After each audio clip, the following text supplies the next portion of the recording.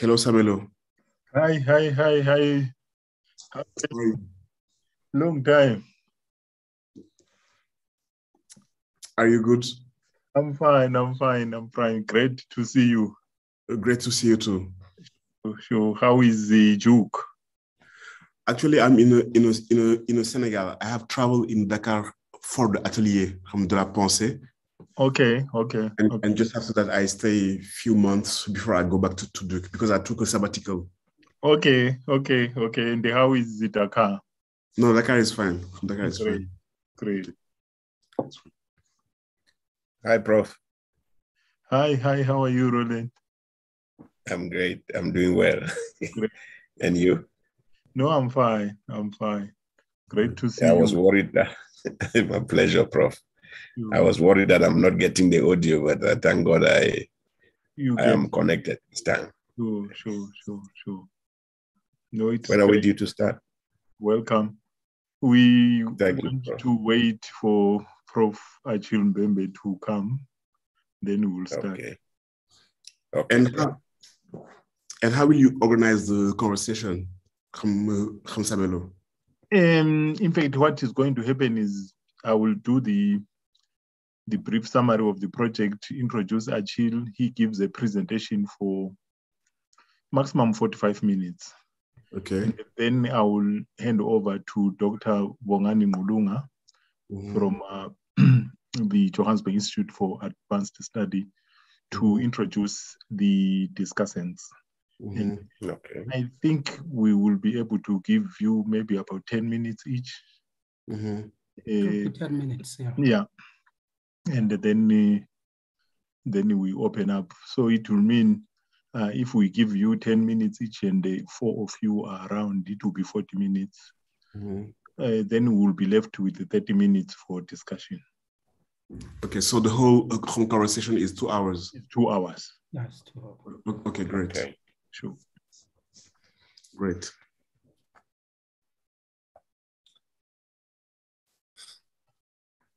Good, very good.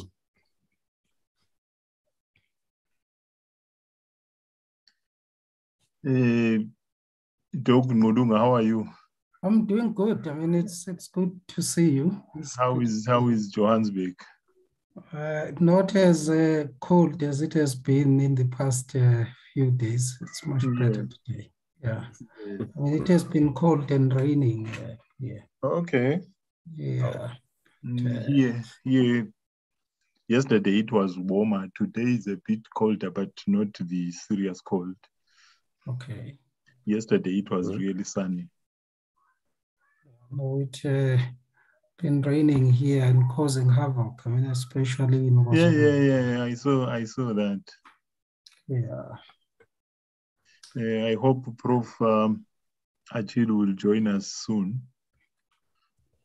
Yeah, I'm sure.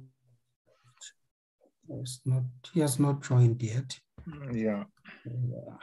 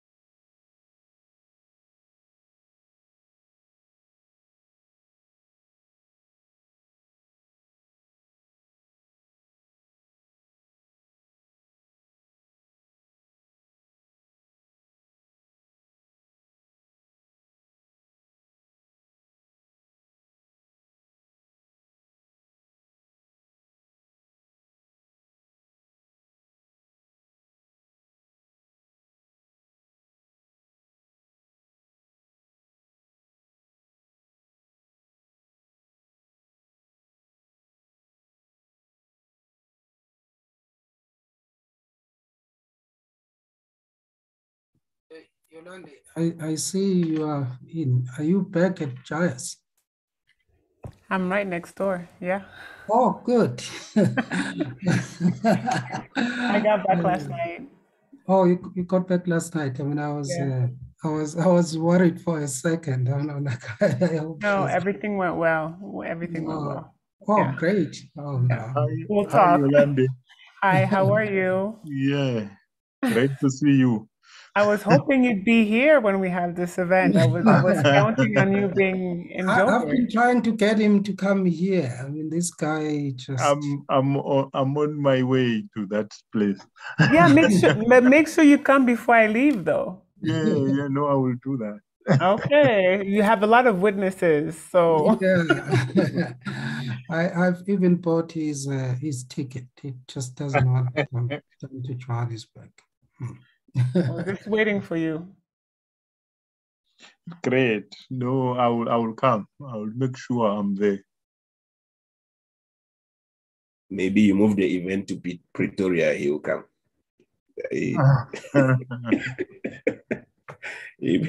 I think Prof prefers Pretoria to Joburg. If you have to transfer to Pretoria, he will come. I will drive him there myself if I need to. I'll hire a car and drive him there myself.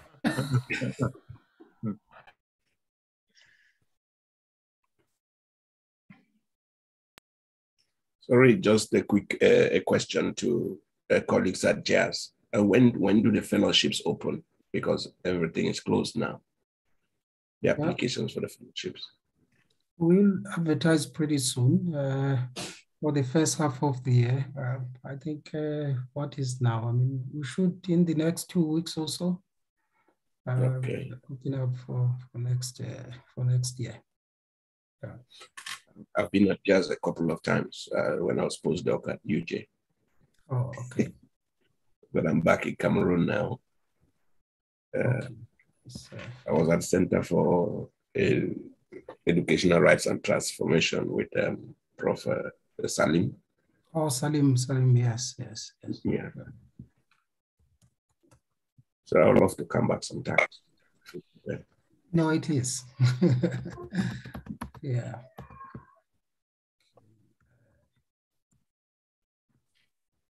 Okay, I see. Professor Koena is here. Lonipa, welcome.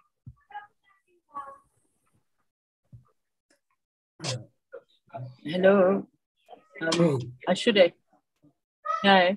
Yeah, I was worried about load shedding. I mean, well, I have you in South Africa. You have to mitigate against it. So I'm sitting in a shopping mall. Yeah, I mean, I was so worried about load shedding.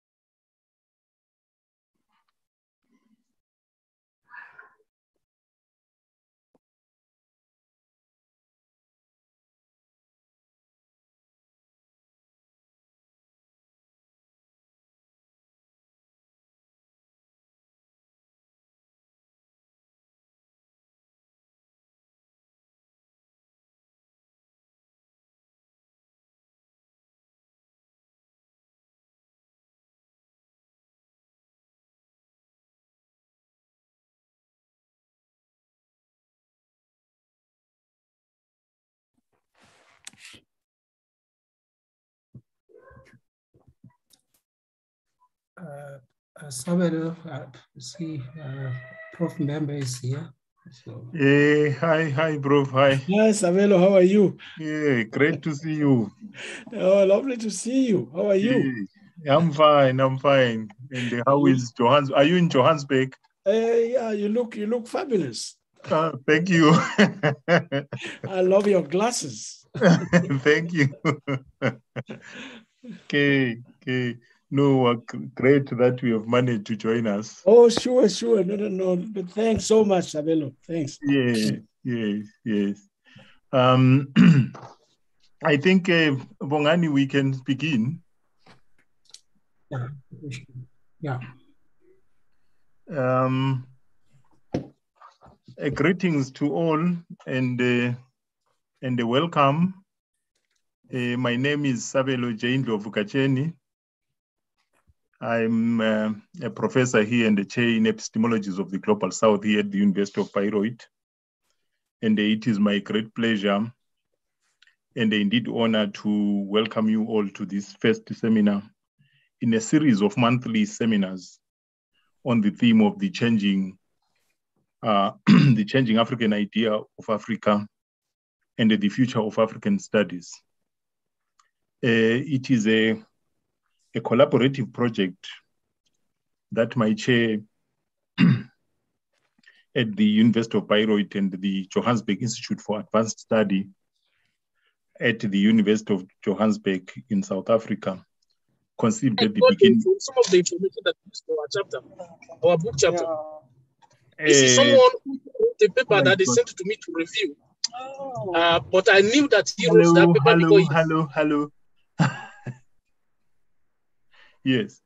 I was saying this is a collaborative initiative between my chair here at the University of Bayreuth and the Johannesburg Institute for Advanced Study at the University of Johannesburg in South Africa. And we planned it last year, but to begin this month in April. It is also part of our project here at the University of Bayreuth, the Africa Multiple Cluster of Excellence, whose mandate is to advance the agenda of reconfiguring African studies. And as such, the seminars are part also of our regular knowledge lab events, which are organized around questions of methodology, theory, and the reflexive African studies. In our conceptualization of this type of event, we're informed by the idea of rethinking Africa itself as an idea, as a concept, as a place, as a project, and its many iterations at a time of the insurgent and resurgent decolonization of the 21st century. And we thought that would be a necessary departure point in the agenda of reconfiguring African studies. And as we were conceiving it, we also thought of no other person to start us off other than Professor Achille Mbembe, a research professor at the University of Witwatersrand, based at the Wits Institute for Social and Economic Research in South Africa. And I think I need not to say too much about Achille Mbembe. He is well known. But let me say that he has written extensively on Africa, and he is well known for his incisive and original ideas on various aspects of African studies, questions of power, questions of knowledge, questions of violence, decolonization, and the many other pertinent and topical subjects. Today we are delighted to have him among us, and he is going to be really delivering the first in a series of these seminars. But his topic for today is Africa in Theory. But before I call him to deliver his lecture, I must also speak about the way we have organized this event. The format is that Prof. Achille Mbembe, in fact, the whole event is 2 hours. And Prof. Achille Mbembe will give him up to 45 minutes maximum. And then we will have the second part of the event, which is the aspect of the discussants. And I think there are 4 of them, and they will give them each maybe 10 minutes. But Dr. Bongani Ngolunga will introduce them, and then we will have maybe 30 minutes of question and answer. With these few remarks, I'm really delighted to call Professor Achille Mbembe to deliver his lecture. Achille, the floor is yours. Okay. I would like to start by expressing my sincere gratitude to Sabelo and Bongani for his kind invitation. I would also like to use this opportunity to to recognize publicly the depth and significance of the work he has been doing over many, many years. It is a foundational work of which we have all, in any case, I have learned a lot. The panel of scholars he has assembled for tonight's conversation is intimidating, to say the least. These are all friends and colleagues I have learned a lot from, and in some instances, in fact, I have been involved with in the ongoing project of curating our common intellectual endeavor, I think in particular of about Felwine.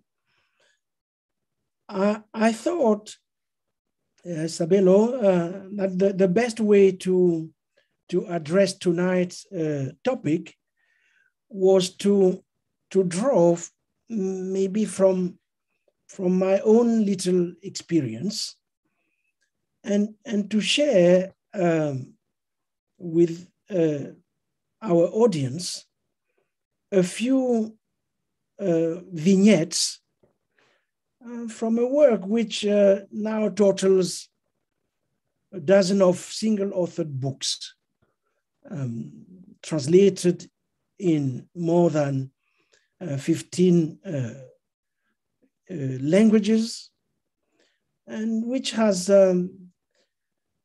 attracted a fairly broad scope of critical commentary in various countries and multiple disciplines.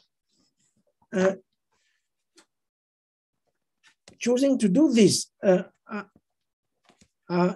as you know, I'm not trying to make my own publicity, but I thought doing this would give a kind of liveliness to the discussion I hope we'll have tonight. And I just hope many will, let's say, forgive me for doing that. In the process, objectively, I think it can no longer be my work defined as pertaining to the field of African studies stricto sensu. Let me say that right from the beginning. Let me say that because what is Africa anyway? Let me just put that question in this provocative form. What is Africa anyway? According to Valentin Mudimbe, Africa is, I quote him, an invention, which means that Africa only exists, if we follow Mudimbe, as a product of something he calls the colonial library. Now, what Mudimbe calls the colonial library is something much more complex than many, I think, have been led to believe. He uses the term the colonial library, in particular, in his famous work of 1988, The Invention of Africa, which, by the way, was written in English. It has just been translated in French by our colleague Mamadou Diouf, and it came out last year, finally, to some some renewed acclaim for those of our colleagues who only read French. So he used that concept of the colonial library in the invention of Africa. Early on, in an earlier volume, which this time has not yet, as far as I know, been translated into English, which is called L'odeur du père, meaning the father's smell. Mudimbe argues in a not so dissimilar context that the colonial library, although he doesn't give it that name yet, is itself a co-invention. A co-invention in the sense that the sum of discourses, of knowledges, of fables and fantasies that have come to be known under the sign of Africa, that compilation, concatenation of facts and fictions was not simply produced, to put it simply, by colonial knowledge. That, in fact, it was produced, to put it simply once again, by them and by us. And that this is the reason why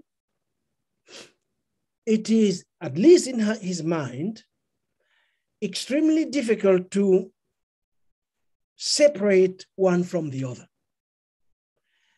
That somewhat there is a kind of inseparability if one looks into the genesis of the colonial library, an inseparability or a distinct capacity to apportion what is theirs and what is ours. Of course, this is a major point he's making, which goes at the heart of what could indeed be a different way of thinking what is known today as decolonization of knowledge. If we follow Mudimbe, then we are forced to ask ourselves whether any project of decolonization does not somewhat automatically entail a certain amount of self-decolonization. You see the kind of paradoxical nature of Mudimbe's argument and the complexity he wants to bring into the question of who is the author of what form of knowledge. So that is his manner of asking the question, what is Africa anyway? But it seems to me, and that's the second point I would like to put on the table, it seems to me that from Mudimbe's speculations, we can infer that for him, Africa must remain an open question.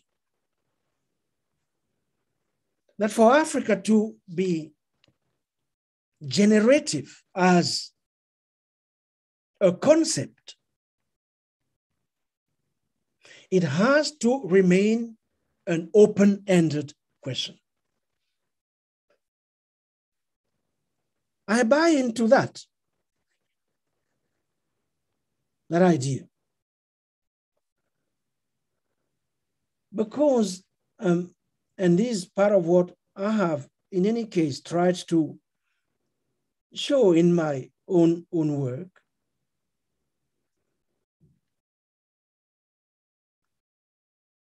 What strikes me is the extent to which the continent, however we want to define it, is in fact caught in an enormous work of reassemblage. Reassemblage of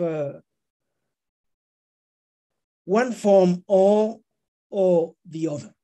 A reassemblage whose costs are very high. A reassemblage that hasn't started with colonialism. Thus, the importance of the temporal rescaling that any attempt at writing Africa in theory imposes upon us. Because our history didn't start in 1884. It started long before 1884.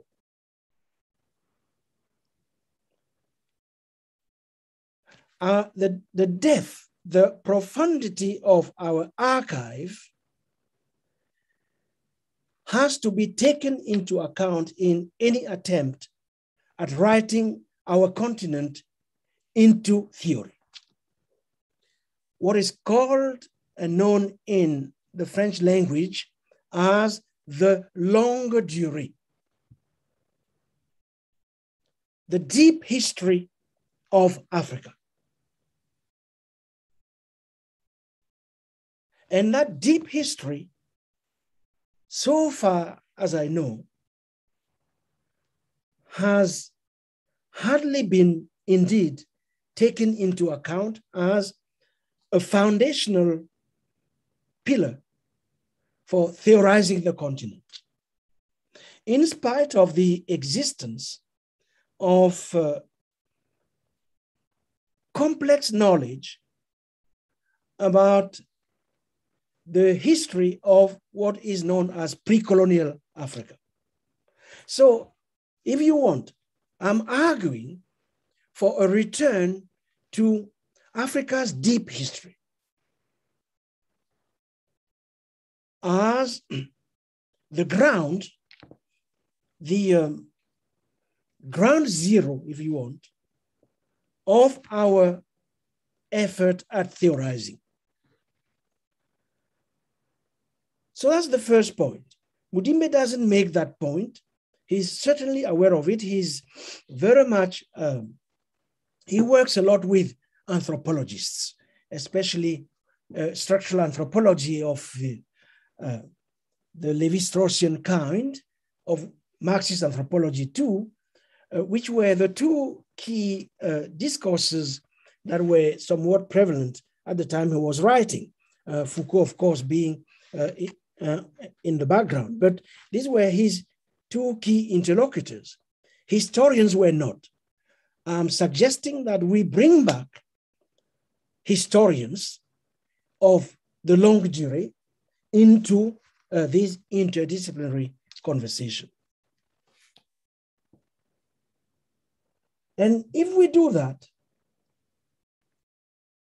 then it will become somewhat easier, in any case, I presume, to put forward, let's say, a picture of the continent of Africa that highlights the many ways in which, over this long history, it has been in a process of synthesizing itself.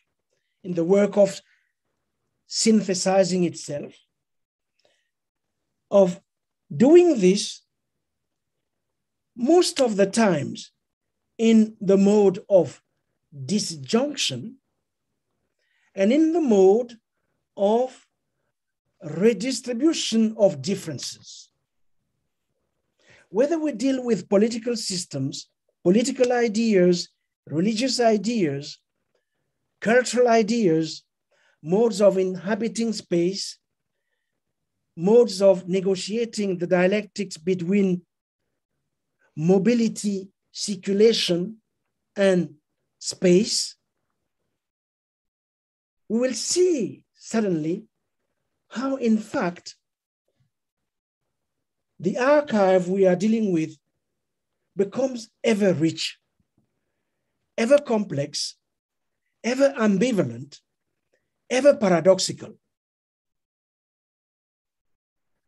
We'll see also how, in fact, using this deep archive, we can enrich broader discussions, including on the times we live in and the kinds of challenges our world is facing today.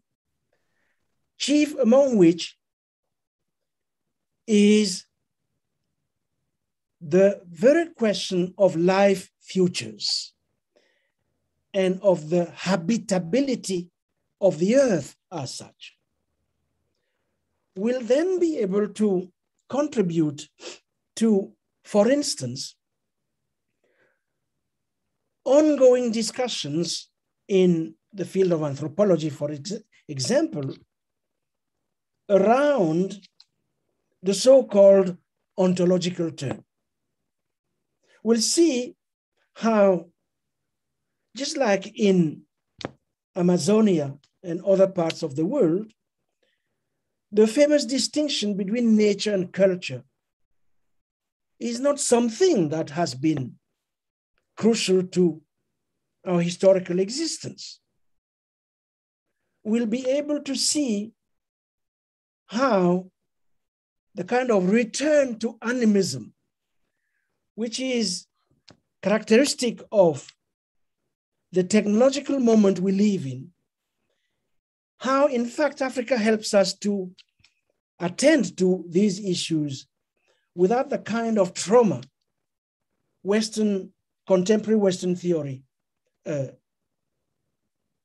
goes through when dealing with this. In any case, huge windows of possibility, a huge new theoretical imagination will be open to us and will allow us to drive the search for paradigms that might help us to account for the world, for the earth as it goes now and here. That's, in any case, the hypothesis. So it's possible, maybe not to define Africa as such, but to interpret it following and extending Mudimbe's intuitions in a way that then takes us beyond the, for me, dilemma of pessimism or optimism, which is not really an intellectual debate, it's an ideological debate.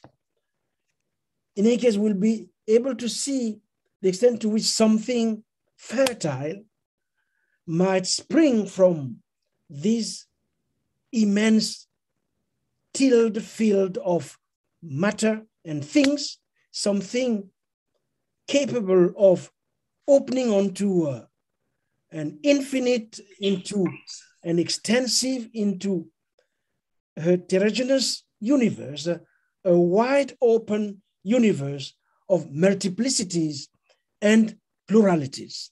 That's exactly the point I wanted to highlight, this question of multiplicity and pluralities. And if you want me to use other images, Africa then becomes a body in motion, which it has always been in any case. A body in motion, meaning a body never in its place, whose center moves everywhere. This body moving in the enormous machine of the world. So that's the first set of comments I wanted to share with you. And I wanted to do that starting from the little amount of work I have tried to do. Now let me share another set of comments, this time having to do with what seems to me to be a very important moment in our global intellectual life today. And this has to do with what seems to me to be a redrawing of the global intellectual map. A redrawing of the global intellectual map in the sense that more than ever before, I would say in particular since the last quarter of the 20th century, we have witnessed worldwide dissemination of thought, which didn't exist before that period of time. I contend that this has happened in particular during the last quarter of the 20th century, worldwide dissemination of thought.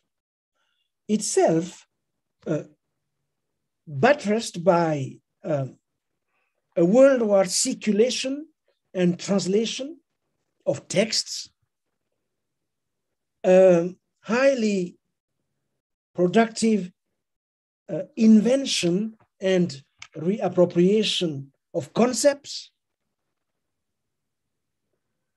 and the denationalization of the great academic debates. Now, of course, we can ask ourselves whether what are called the denationalization of the great academic debates, especially in the humanities and in the social sciences, whether it has brought a truly global perspective to conventional Western theory and criticism. I think this is a question that has to be taken seriously. And because denationalization has not necessarily resulted in the entry into a truly, what I call a truly global perspective on theory, then the question of the decolonization of knowledge remains. And that's the second move I'm trying to make. First, inscription in the longue durée. Second, the legitimacy of the decolonization project. The question of what does it mean? Of course, remaining open, and Sabelo and a number of others have intervened brilliantly into that discussion. My way of partaking into that debate has been somewhat different, in the sense that what I have taken as my starting point has been the simple observation that, in fact, the world ought to and can be studied from everywhere and anywhere. That has been my entry point.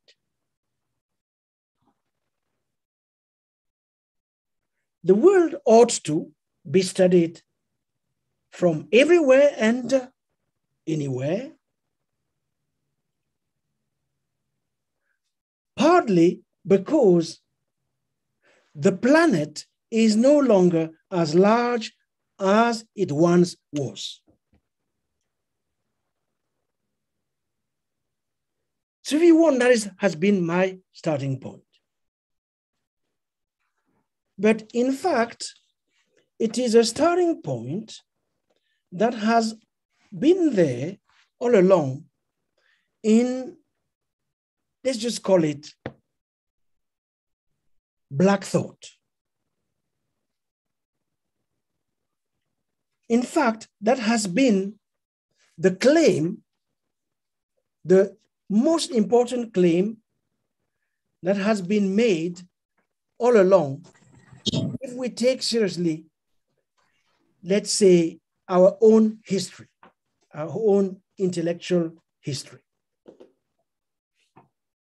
So let me just share with you a few examples of how this question of the duty to study the world, this confrontation with the world, the duty to study it from everywhere and anywhere, how it has been, let's say, at the center of modern Black intellectual project. We see it, for instance, in the work of Frantz Fanon, who has been a major interlocutor, at least for me.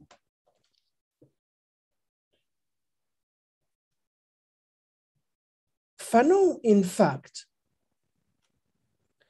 is one of the few thinkers to have risked something that resembles a theory of decolonization. But a theory that is, when we read him carefully, is at the same time a hermeneutics in the sense of who the self of this process is, a theory that is at the same time a hermeneutic and a pedagogy. Pedagogy in the sense of how and through what kind of praxis decolonization is to be achieved, for what aims, but particularly for what aims that could be described as universal, not regional, not particular, but universal. Today we would say planetary.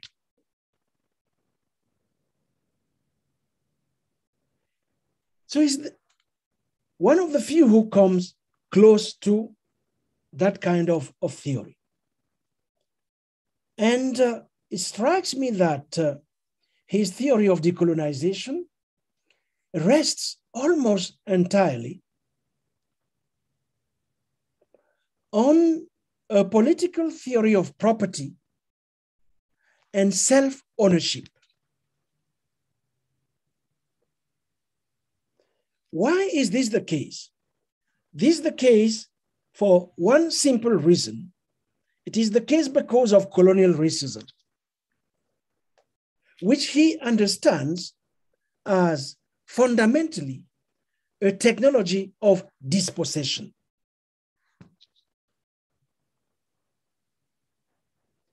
Now, the question is, what does he mean then by self-ownership? What does it mean to define decolonization as a project of self-ownership?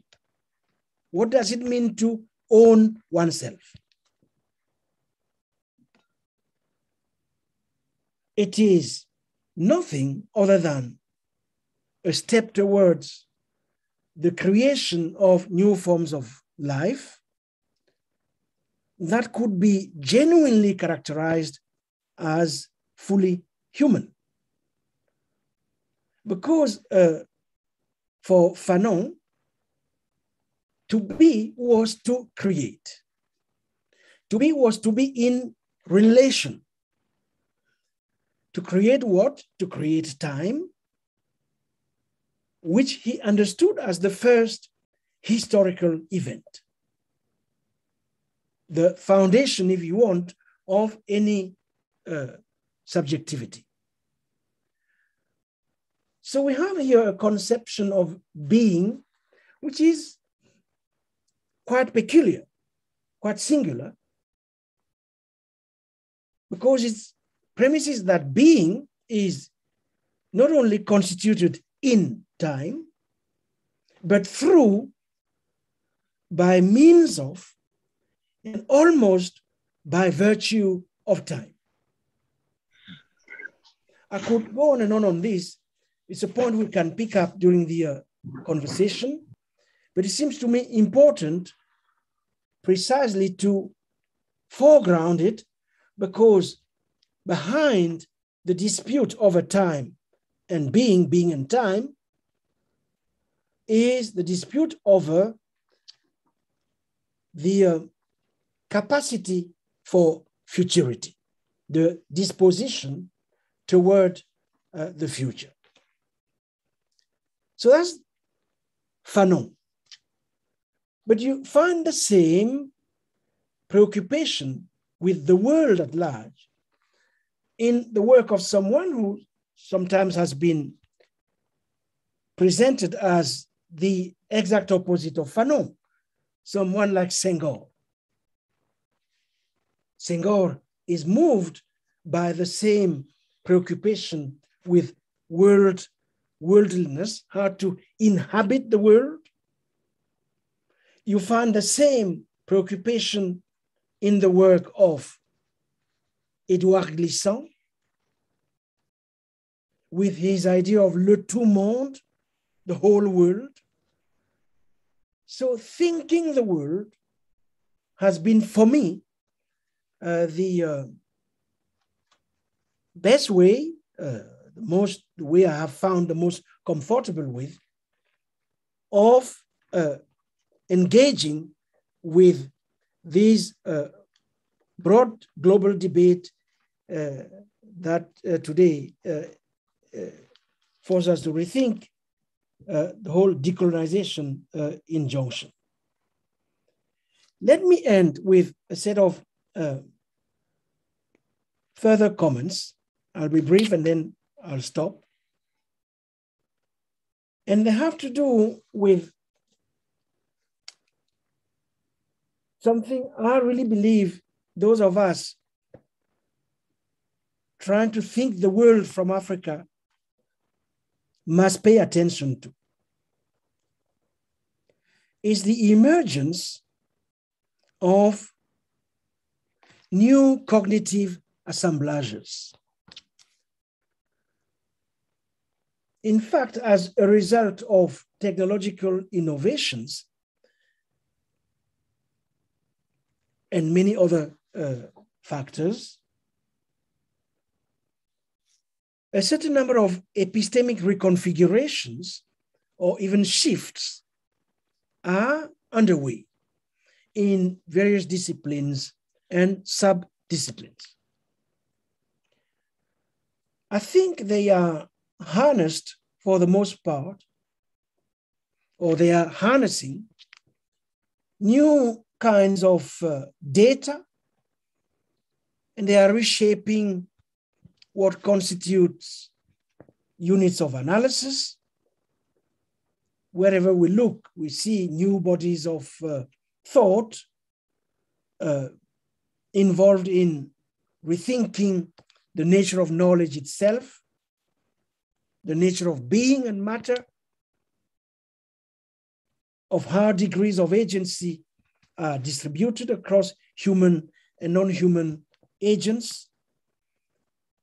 To the point where it seems to me contrary to various discourses on the crisis of the humanities, the age is, in fact, characterized by heightened curiosity and accompanying experimentation.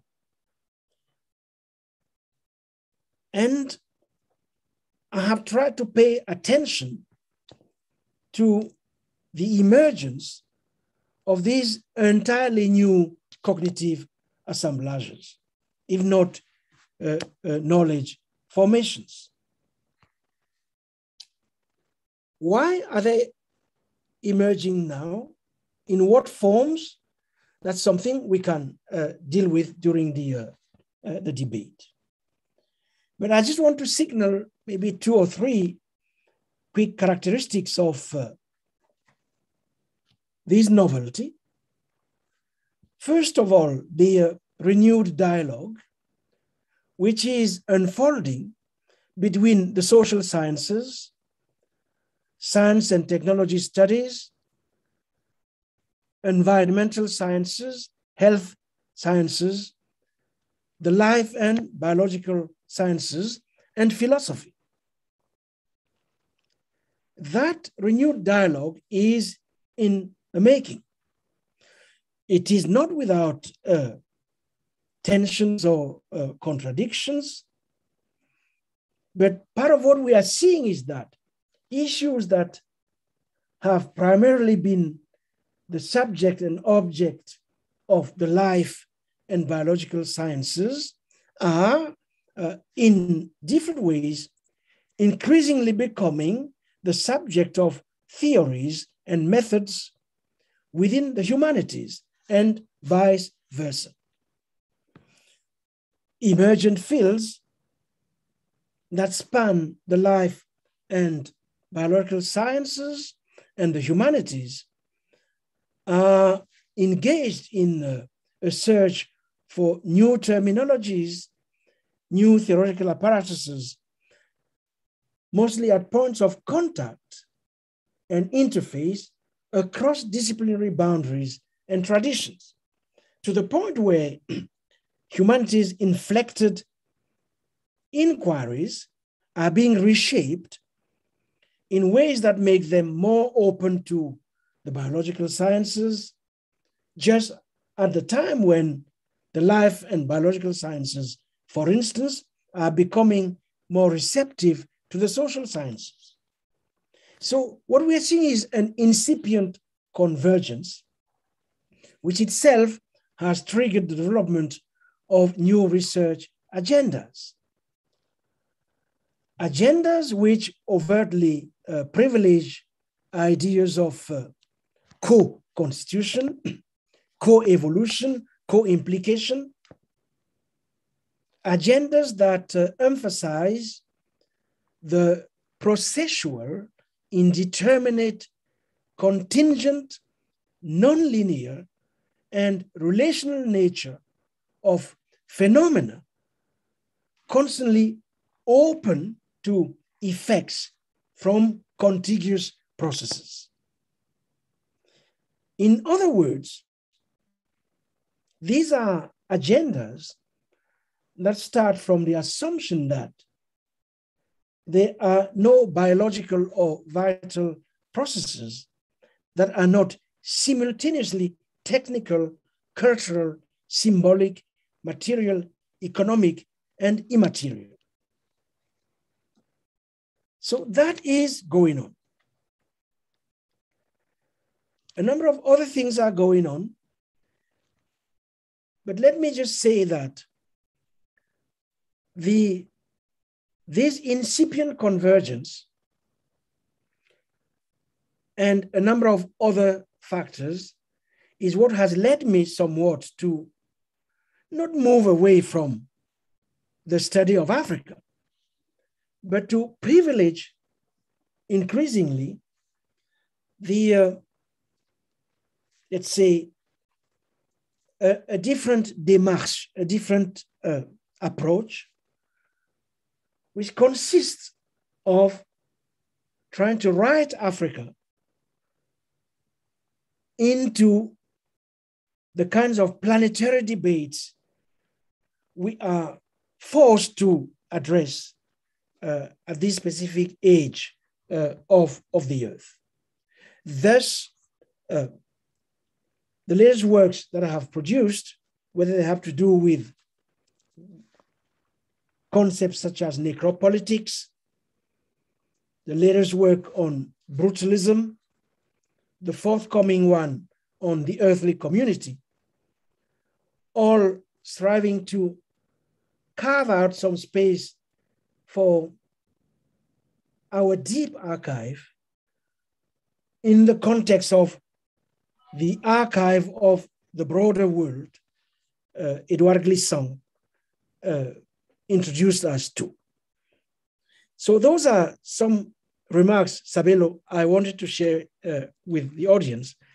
I'm sorry if I went a bit further than the 45 minutes you allocated to me. I spoke for 4 minutes more and apologize for that. Thank you. Thank you so much, Achille, and no need to apologize. Really, this was great, and you touched on almost all the key issues in the whole big assignment of rethinking Africa and theorizing Africa. And I won't really try to summarize what you said. Perhaps I will spoil it. I will need to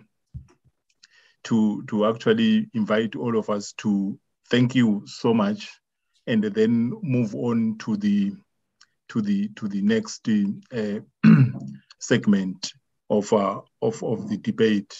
Please join me in thanking Prof. Achille for this opening of a wide canvas of issues on the question of Africa and African studies.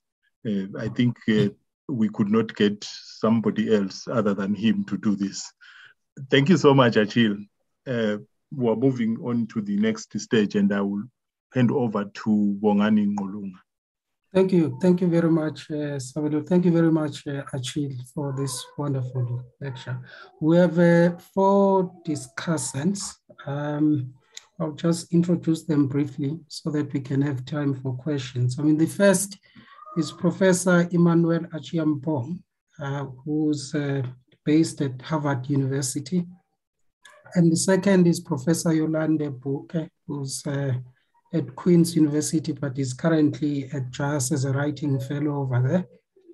And that is Professor Hlonipha Mokoena, who's with Professor Achille Mbembe at Wits at WISER. And finally, we have Professor Felwine Sarr, who's at Duke University. I think I should start with you, Professor Felwine Sarr, then we'll move in reverse. The next one will be Professor Mokoena. So each discussant will have about 10 minutes, and then we'll move to the next, and then we'll have questions and answers after that. To you, Professor Sarr. Okay, thank you very much. So thank you, Sabelo, and thank you for organizing this conversation with the work of Achille. And thank you, Achille, for the brilliant, presentation you gave us. So I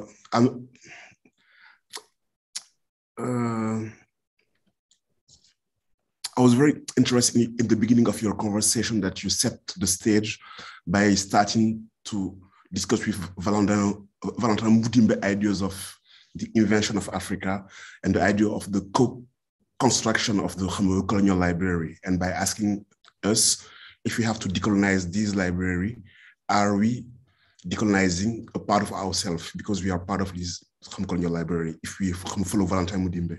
And I was also very interested in your answer and the path you draw with the idea of a deep archive.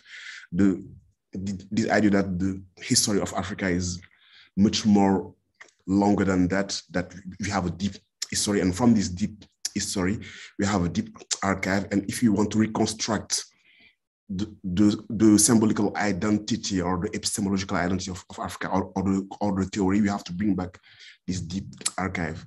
So probably one of the questions I want to ask you is, how do you deal with the attempts to rebuild the long history of Africa by people like Cheikh Anta Diop, etc. What is probably the difference that you feel in that attempt to reconstruct the longue durée and this idea of building on a deep archive. I'm not sure it's the same thing, but I will, probably in your answer, I would love to hear you, how do you deal with the Afrocentricity?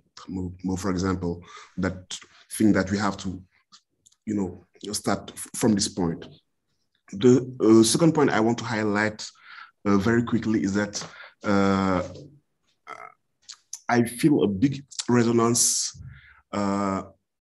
this talk with your work on Sortir de la Grande Nuit, Leaving the Dark Night, and probably the end. Sabelo sent us the epilogue, few days ago, and in the end of Leaving the Dark Night, building on Fanon, you ask the question of the legacy of the decolonization, the legacy of the decolonization times. What remains actually from this experience? And you say that for France, Fanon decolonized community define itself by its relation to the future. So the question of how to build the future was important. So my sense is that this question of defining Africa, redefining Africa in the theory is deeply linked with the question of how to build and to produce the future. And I don't see a difference between the two attempts. And the question you are asking is by what means of what knowledge will it be done, and how do we restore life and new forms of life? And this question came again, the question of creativity, always building on Fanon and building new form of life. And probably one of the questions I want to ask you is, what is your opinion and or what is your analysis and your diagnostic on the failures that are our failures in this attempt to produce new forms of life? We haven't been able to produce new forms of political life, new forms of economic life in a theoretical level, etc., etc. And we've been trapped in a passion of mimicry, and as if this interesting event called decolonization or taking over again in the sights of one's being, has been totally failed. And why, in your vision, during this last century, African societies and nation, even if they are always synthesizing their archive and the global archive, but then they don't seem to have succeeded to produce new forms of life in different domains. This is probably my second question. And I probably want to add some few comments to this question. And they are at the same time comments, at the same time proposition and question. And I will build on this idea of why do we need to put Africa in a theory, to reinvent a concept, as Sabelo said, on the notion of Africa? Why this question of defining ourselves remains an important question? Does it mean that we are always in the spheres or the stage or the place of uncertainty, a place where we didn't yet manage to have our 2 feet on the ground firmly? And why are we always on this question of who are we? And is it an existential crisis? Does it mean that for now we haven't rebuilt our psychic infrastructure? And what this question means. So I would like to hear your view. A lot of the question around us is always around this idea of who are we? And even if, not allowing ourselves to use simply the concept of Africa, even if it's a complex one, but always trying to find a legitimacy to this idea. And if we look at Africans, they organically create Africa. They organically reinvent themselves. They organically put sense and meanings in what being an African means. But in a theoretical level and in the academy, this question is always here, in the corner. and we are always trying to define what is organically a reality. So you just have to look at the African Nation Cup in football or soccer, and you know that Africa exists. I know that it's not a very academic example, but what I want to say is that the organicity of the reality of African society and African identity in its plurality and complexity is an experiential reality. But in the space of academia, we are always, dealing with this question. So I also want to probably to know why, for you, this kind of shakiness, of our identity. And I will finish probably with the question of epistemology of knowledge. And I deeply think that obviously reinventing forms of life go with reinventing epistemologies or re-synthesizing them. And the two are linked. So reinventing the way that we are dealing with economy, ecology, political, or just this idea that the shapes of forms of life are always unfinished shapes, oblige us to think what are the archive on which we build, and how can we build what I call an ecology of knowledge to be able to synthesize all this knowledge. And probably my proposition is to go beyond the transdisciplinary dynamics that are actually going in the academy that you mentioned, this renewed dialogue of social science, biological science, philosophy and life science, and probably to integrate in that corpus of knowledge, way of knowings or forms of knowledge that are not canonical knowledge, that are in the DNA of African societies, and probably that as we can't escape our deep archive and our complex archive, I think also that we can't escape the idea of reinvesting, restoring knowledge that are produced by our societies, even if they are outside of the canon of the universities and the academia, and put them in this, kind of rebuilding of knowledge that necessitates, to be able to rebuild or to reinvent a form of life or to redraw them. And the last idea, and I will stop there, before my 10 minutes, is probably, my feeling is that we have to continue the work of defascination, and this work of defascination of forms of inhabiting the world, of forms of life produced elsewhere.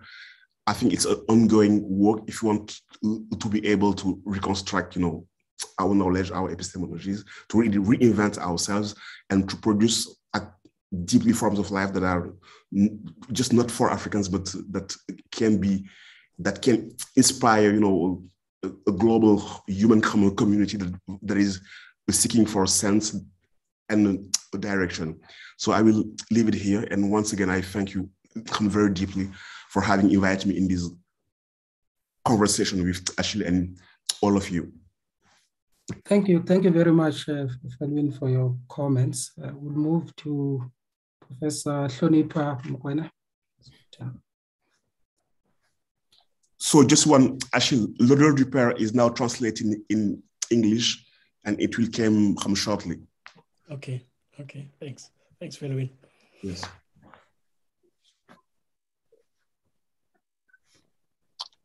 Hello, can I just start, Bongani?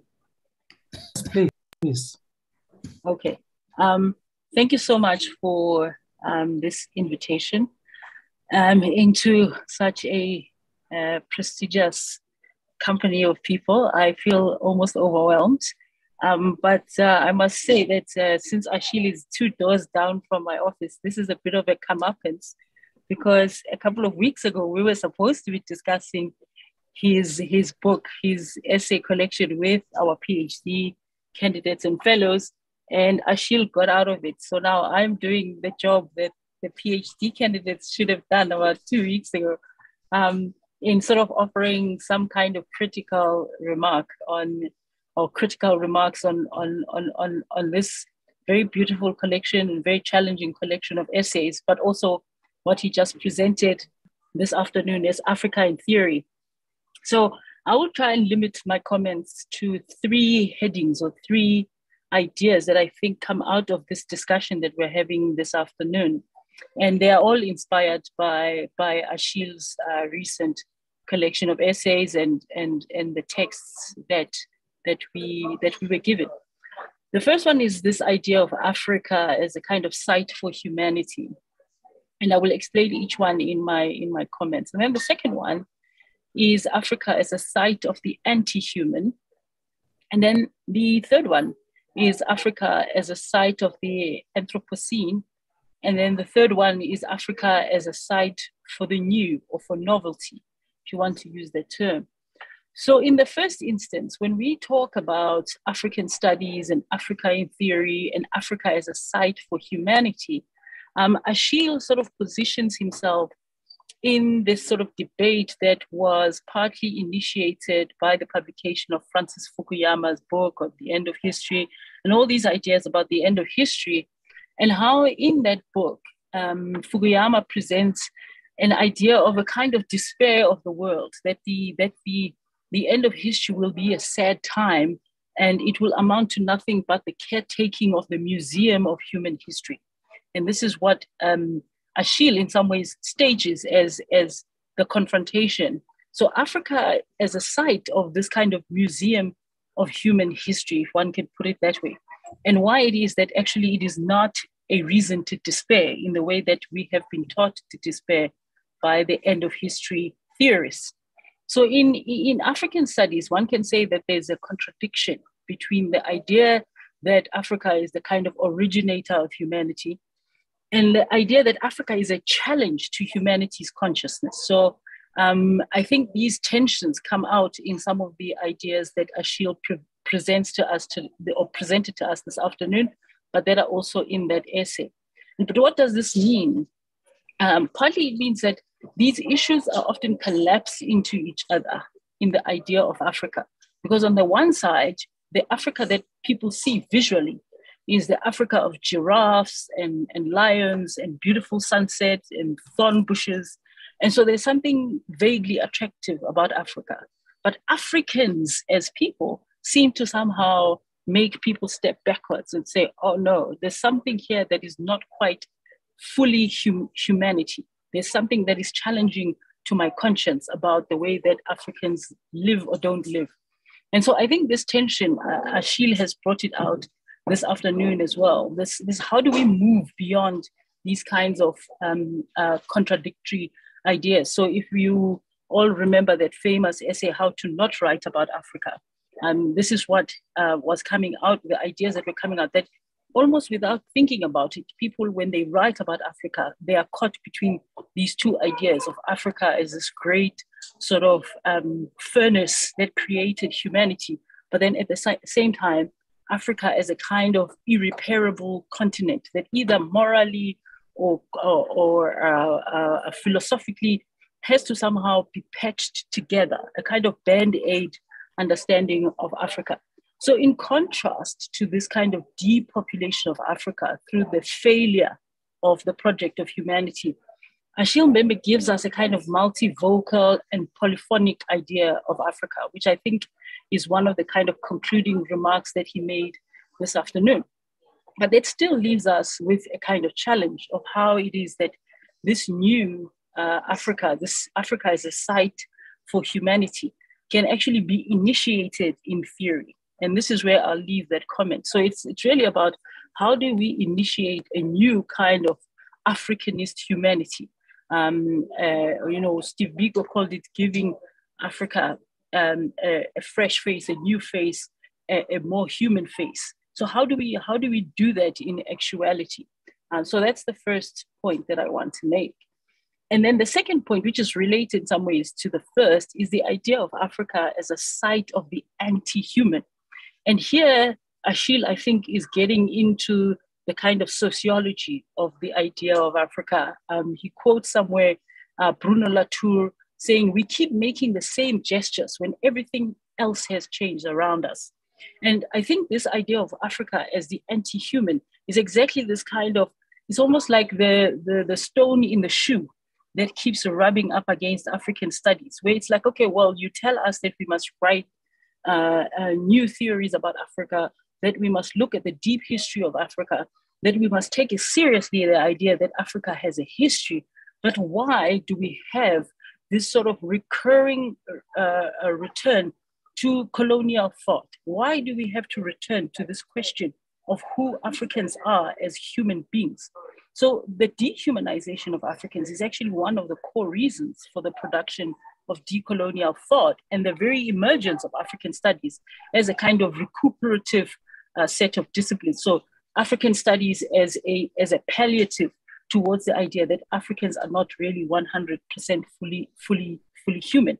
So then if we are, as Africans, constantly being pushed back to this moment of this contest between colonial and decolonial thought, what then is the purpose of African studies if it's simply to keep, it's almost like a tennis match. You keep just watching which direction the ball swings. Is it swinging more towards colonial thought? Is it swinging more towards decolonial thought? And I think Achille is trying to say that by accepting the boundaries set by colonial thought, as Africans, we have inadvertently accepted that Africans are the other, that Africans are strangers to the world, and that the role of theory and knowledge are to somehow reconcile Africans to a kind of estranged world. So this is, I don't know how many of you have seen this video that made the rounds on social media, where someone takes chocolate to an African child in Sudan, says, chocolate is produced in Africa, but this child in Sudan has never tasted chocolate. Now that's an example of sort of presenting Africans as needing to be reconciled to some kind of estranged world, that Africans somehow have lost contact or touch with the world, and that the purpose of African studies or the purpose of theory is to reconcile us to that world. And as I say, Achille is sort of telling us that we have inadvertently accepted the idea that we are strangers to the world, which is what the Archive of Africa actually shows that we are not. And quite a lot of the times when I teach, my students often ask me exactly these questions. Like they ask me very basic questions like, well, professor, if you say that this person traveled from South Africa to Zanzibar, how did they get there? And then I have to literally say to my students, they walked. How else do you think they got there? And so this is exactly what I mean by this kind of estrangement of Africans from the world. And then the third part is this idea of Africa as a site of the Anthropocene. And this is a much more complicated idea because it is exactly about this biological and natural biodiversity of Africa, which has become a kind of burden since even the concept of environmentalism itself has been estranged from Africa. So it's almost as if as Africans we are being told that the biodiversity around us doesn't even quite belong to us, and that we need to take someone else's ideas about how to reconcile ourselves to nature, how to live with nature, how to live with animals, how to live with plants, and how to become more African through that use.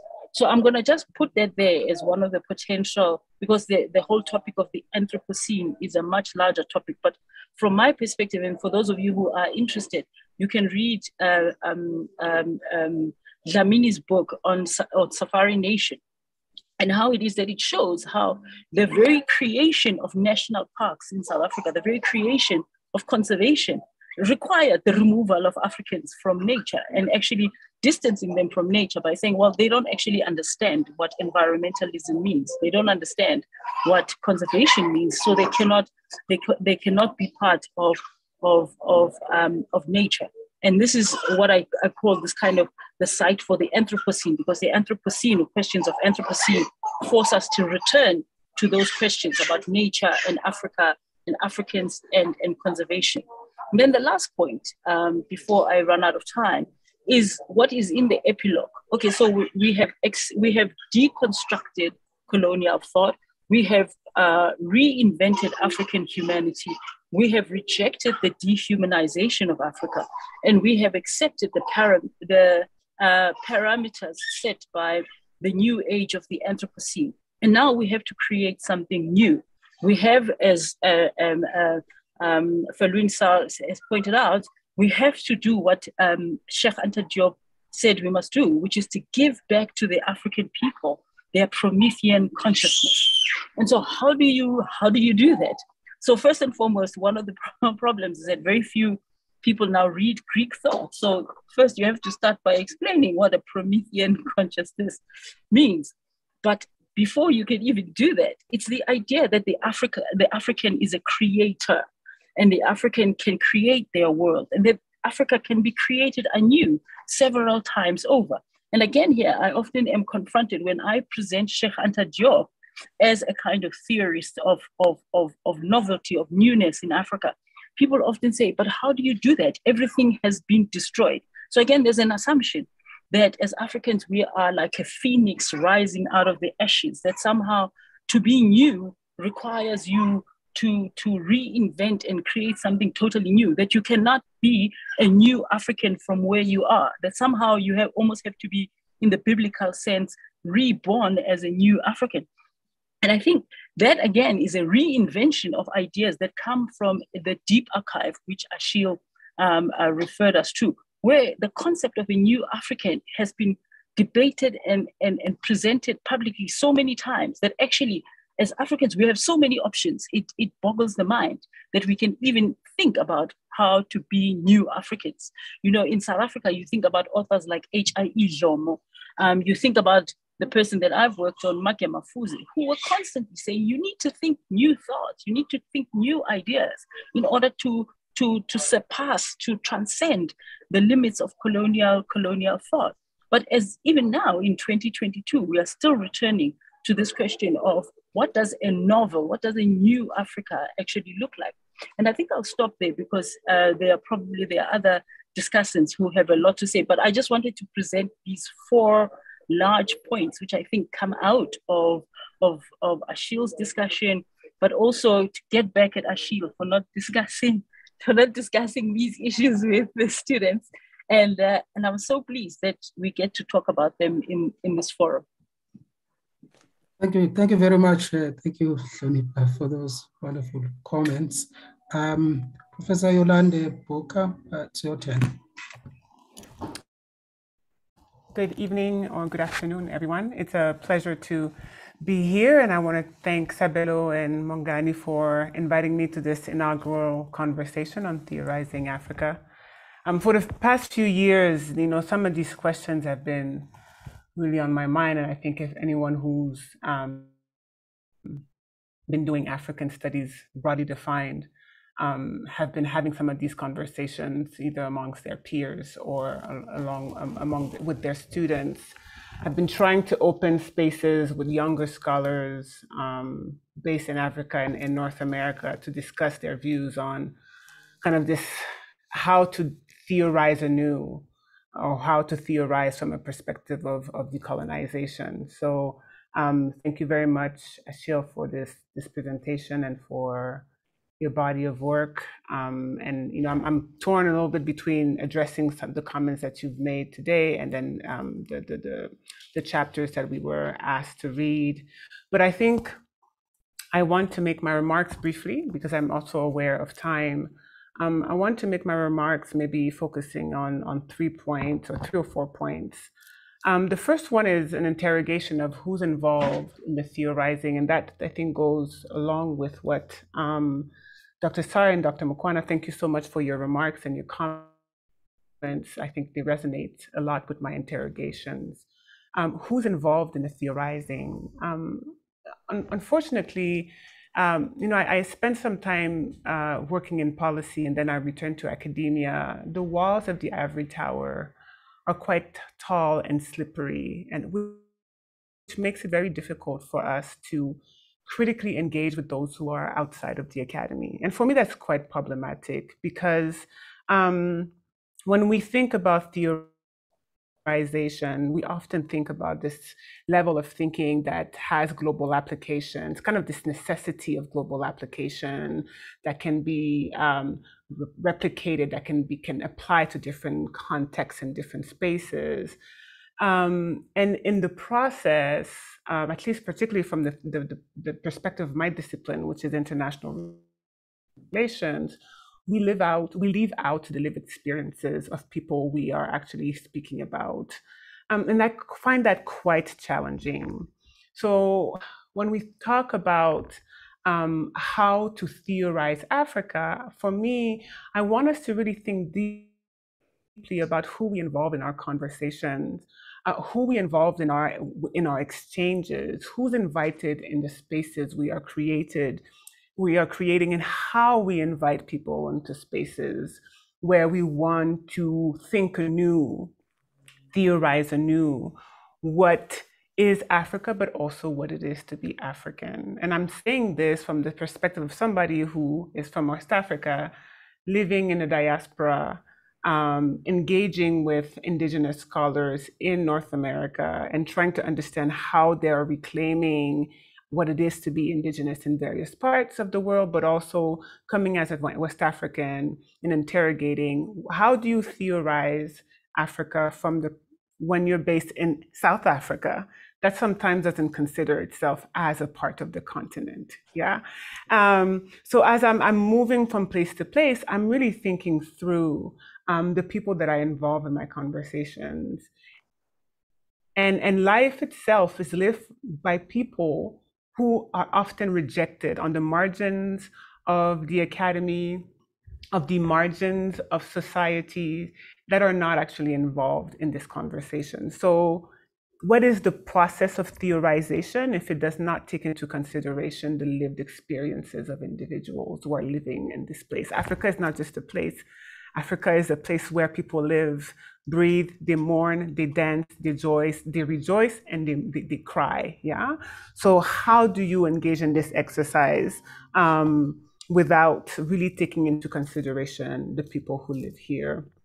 The second point that I want to make is one where I look at colonization not only in terms of its material and political kind of problems that it brings as we look into the post-colony, but also looking at the structures of power that are related to gender. I think it is too often done when we are talking about theory, political theory, philosophy, this kind of bracketing of what are the ways in which gender relations were transformed, I would say even violated, and what is the relationship with our understanding of race, gender, and class, and how we want to theorize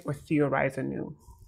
I find it difficult actually to theorize anew if I don't take into consideration the work of African feminists, Black feminists more broadly, into conversation. So when we talk about Fanon and we talk about Glissant, I also want to talk about Pat McFadden. I also want to talk about Sylvia Winters. I want to talk about Sylvia Tamale, who speak to us very clearly about, some of the realities of the African condition. So I actually am not ready to theorize anew until we've normalized engaging with this type of scholarship.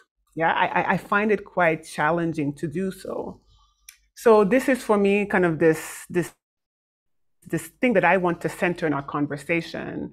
If we do not make room for conceptualizing how transformation to gender relations are actually part and parcel of the colonial logics of, extraction and political and social organization in the post-colony, I don't think we are starting this conversation right. It has to be part of the conversation.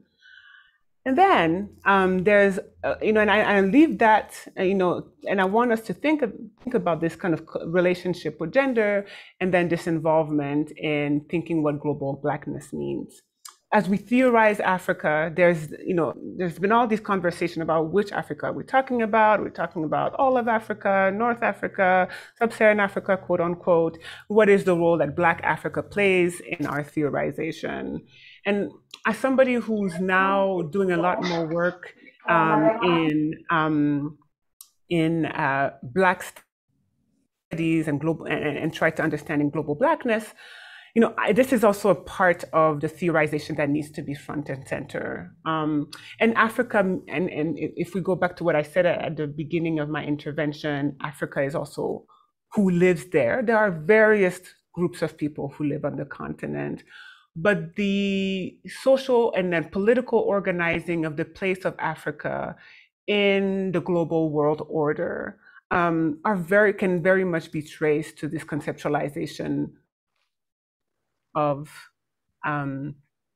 blackness and white supremacy.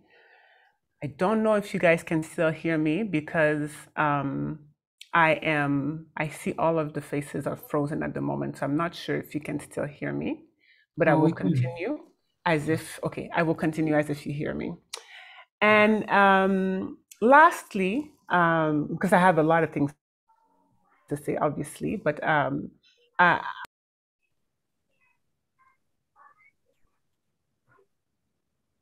Yolande, are you still there? I'm back. I'm back. I also want us to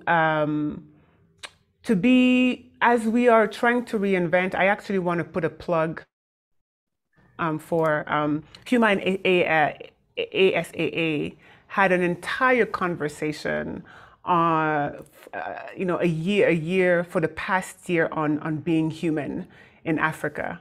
And I want to encourage the audience to go and look at some of the conversations that have taken place in that space. So there's African scholars that are thinking really deeply about what it is to be human on the continent, what is the relationship between individuals and the state in the post-colony, from a variety of perspectives. And then there's also an interrogation of how long are we going to continue to try to prove our humanity? How much time do we spend engaging in that conversation? I think we need to interrogate whether it serves us as we are taking this kind of planetary approach to theorizing anew not only Africa but our relationship with the planet, the planetary that Mbembe is talking about in the chapter that I read for today. This continuous dichotomy between the human and non-human is also one of the reasons we are experiencing this environmental catastrophe, this sixth extinction event that we are actually creating ourselves. So to what extent continuously trying to prove to white supremacy that Black people are human, that Africans are human, actually prevents us from thinking critically about how we need to develop our relationship, redevelop or reclaim or re-excavate and re-elevate the types of relationship we had prior to the colonial encounter. And I will leave it at that, but it's definitely such a wonderful opportunity to be engaged with you all. Thank you very much, Yolande, for those comments. And our last discussant is Professor Emmanuel Achiampong. Emmanuel. Let me also begin by thanking Sabelo and Bongani for the invitation, and also to thank my brother Achille. Achille is always thought-provoking. And as a social theorist, I have valued him considerably, especially in terms of how he conceptualizes and provides a window onto Africa's lived reality, how he connects that to global realities, especially unfolding processes that we are still trying to wrap our hands around. I only got the chapter that we are supposed to read and comment on yesterday. But I did read it, and actually I do own Out of the Dark Night, and I had read other chapters in it, like the chapter on proximity without reciprocity and Afropolitanism, but not the one on planetary entanglement, which I read yesterday. As a historian, my work is grounded in empiricism, and I step off that to theorize. Historians are also storytellers, and we tell stories about continuity and change, about structures and processes in societies. We try to discern patterns, and through that, sort of help us understand about the past, the present, and perhaps how to build better futures. So I read with excitement Achilles' Planetary Entanglement. In this chapter, Achilles is engaging, is a critical engagement with Western social theory, its limits in helping us understand contemporary Africa, and the need for what he calls a rethink of Africa. My colleagues at Harvard, Jean and John Komaroff, in Theory from the South, which they published in 2011, argue that the South has become a vantage point to theorize about the world and the North, particularly regarding the fate of global capitalism and democratic movements. That the sharp insights about these processes today come not from the North, but the South. Achilles advances this argument in Planetary Entanglements, the chapter we read, critiquing a certain way of knowing about the world and Africa that privileges science and technology, market capitalism, and humanitarian interventions, believing that these will solve most of Africa's problems. This, in my opinion, continues a praxis of knowledge that was born with empire and Western presumption that all societies could be reduced to and represented by a series of facts. And once that these facts were gathered and mastered, such societies then lend themselves to rule, as Bernard Cohn documented in British Rule in India. This praxis extended to Africa, which Helen Tilley argues became a living laboratory in its subjection to scientific knowledge during colonial rule. This mindset prevails with development agencies and philanthropic organizations when it comes to Africa today, privileging what Achilles calls a technicist approach, which elevates quantitative approaches or data, i.e. facts, over critical analysis. The limitation of these ways of knowing is that Africa remains an enigma, often stigmatized as unknowable, resistant to theory, which Achilles points out has been how the West domesticates agency.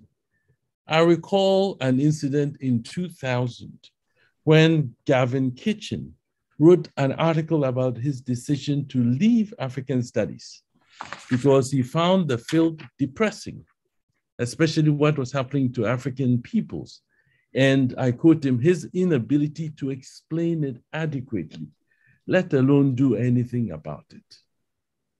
I am in agreement with Achilles, and I quote Achilles, that in fact, there is no better terrain than Africa for a scholarship that is keen to describe novelty and originality, multiplicity, singularity, and complexity, and is mindful of the fact that the ways in which societies compose and invent themselves in the present, which we could call the creativity of practice, are always ahead of any knowledge we can produce about them. I end the quote. Not only is Africa important as a site for imaginative and creative scholarship, perhaps there is no other region where the work or the task of theorization is perhaps more urgent. Gavin Kitchen quit African studies, a luxury we do not have, because African social realities did not lend themselves to theory. That is Western theory. The task of theory in the social sciences, as Achilles notes, has been about deciphering one's own time and taking responsibility for one's own fate. For Africa, this task of deciphering is made more complex because of its planetary entanglement a process initiated by European colonialism, which was global, and continues with the unfinished business of decolonization. Africa's planetary entanglement has assumed complex dimensions with the changing nature of industrial and financial capitalism and how it operates in the West and the non-West through racial subsidies, and with planetary challenges like global warming and its profound implications for Africa. In his epilogue, Achille reflects on the political project of African nationalism, the making of community, and how it remains the project of the Africa to come. And here he draws on Fanon. This political project raises three questions, and I think these are important, and he states this in the epilogue. Who are we, and where are we in the present? Second, what do we want to become? And three, and what must we hope for the world? This African political project places emphasis on the work of theory and in the capacity of theory to elucidate existing structures of power, and as Achille points out, to imagine alternative social arrangements. So this is my final thought, and it comes with three sort of questions. Considering how Africa has long been denigrated in Western thought, should the West serve as a reference point when it comes to theorizing about Africa?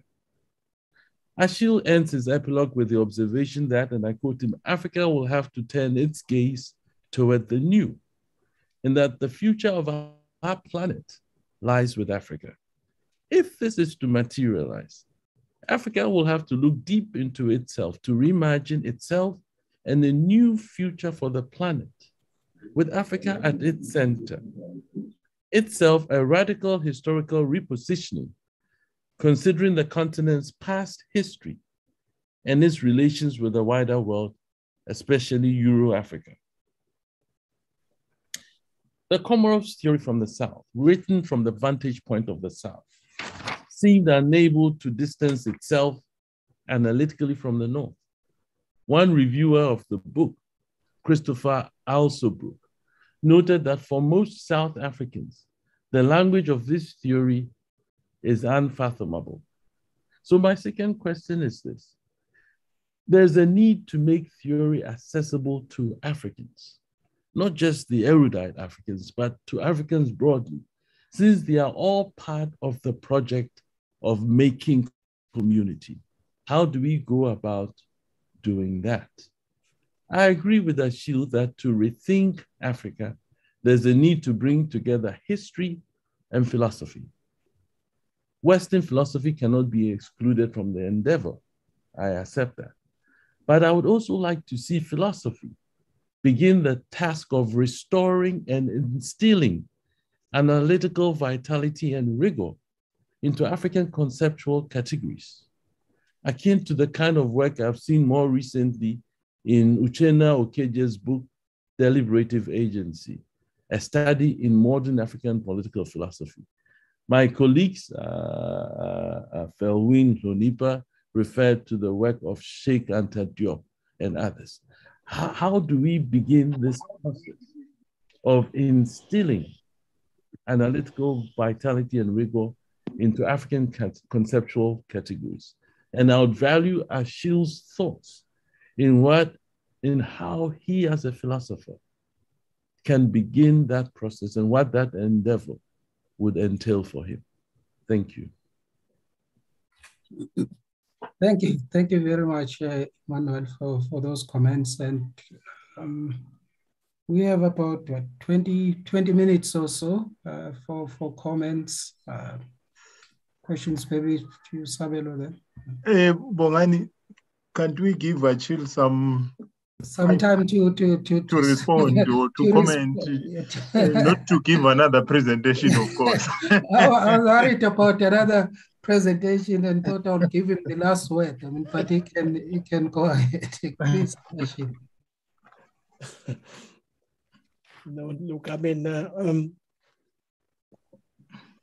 I really have to express my my deep gratitude to Felwine, to Lonipa, my neighbor and colleague Yolanda, and of course Emmanuel, and Ongani and Sabelo have. I mean, you have crafted a very beautiful offering.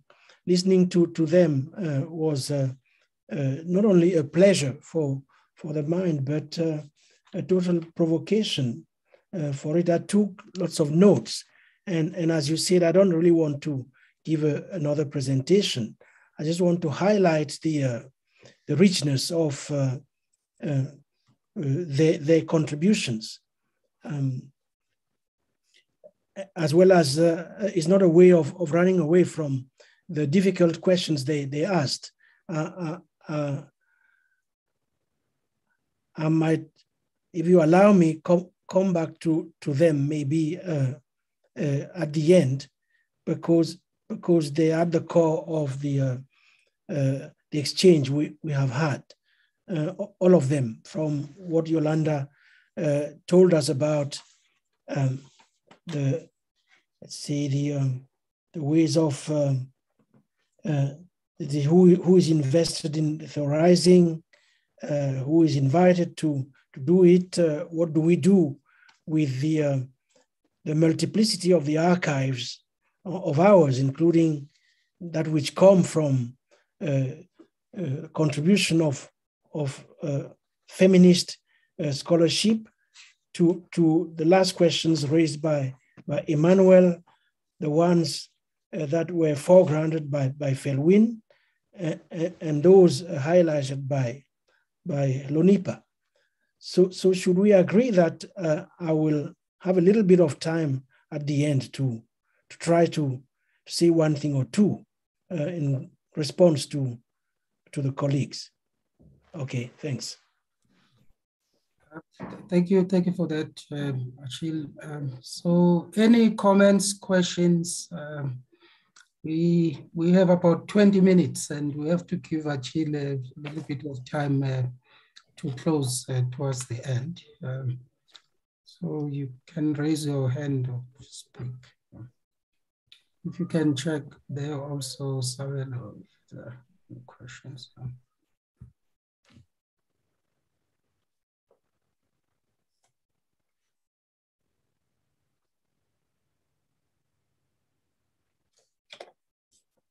I see we have Fumni Adewole. Please go ahead. And followed by Ibrahim Assis.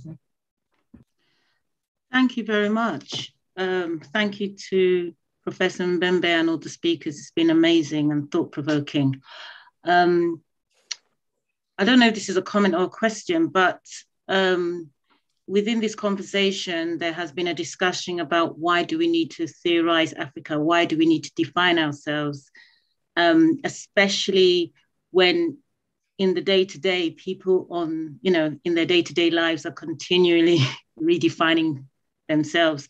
And one of the respondents made that joke about football. If you go to a football match, you definitely know that Africans are in the now and defining their realities. And I thought this was very thought-provoking. What comes to me is that it's at the point of institutionalization. When we think about our institutions in Africa, we start defining what does it mean to be African. When growing up in Nigeria, and you know that your governmental system, your civil service, your primary school education, your secondary school, your university, the frameworks for all these institutions came out of a Western system.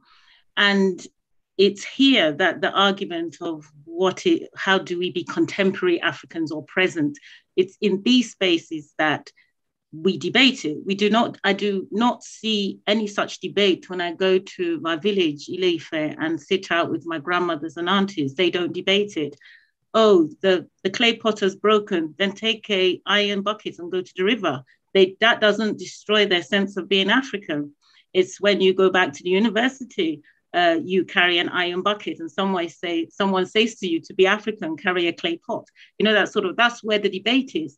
So the issue of philosophy here, I would say, really needs to enter that space of how we understand our institutions and how we own them, how we call them African today, and stop thinking. I don't think any child growing up in Africa now will think a television is a European item. They will grow up seeing TVs, movies, mobile phones. That does not come out of their consciousness. So I think that's where these series and this debate is extremely useful. And I think it will help bridge that self-rejection that happens that we're working with these frameworks. So as I said, I don't know if this is a question or a comment, but yes, thank you for the opportunity to express. Thank you. Thank you very much, Ibrahima. Oh, thank you very much. This is a very interesting topic, and I have learned a lot from those who have spoken so far. Thank you for this opportunity to learn new things. What I would like to focus on is about the issue of inclusion. When we're talking about all of these issues about how to understand Africa or how to define Africa, it's also about issues related to inclusion. For example, when it comes to language policy in the continent, it's really still not accepted by most of the time by the elite to consider that the language policies we have exclude the majority of our people in debate, such as the one we are carrying out now. Almost 90% of Africans probably could not understand what we are saying. Yet we cannot do this kind of changes, the transformation that we are looking for in order to make us go forward. And even the transformations which are needed in order to understand better the depthness of our history could not be done unless we tackle the issue of linguistic diversity and oral traditions, indigenous knowledges. And I would like to ask Professor Bembe what he has to say about this issue, linguistic diversity with regards to inclusion when it comes to talking about Africa and the future of Africa. Thank you very much.